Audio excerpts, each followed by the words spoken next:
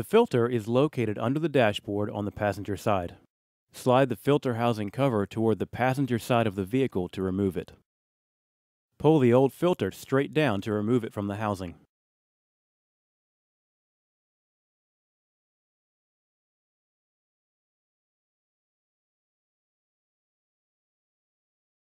Push the new filter up into the housing. It can only be installed in one orientation.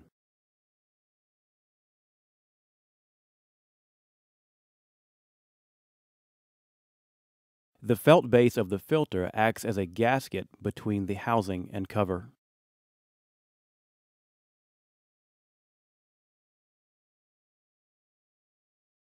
Reinstall the housing cover by hooking it through the holes in the felt and sliding it toward the driver's side of the vehicle.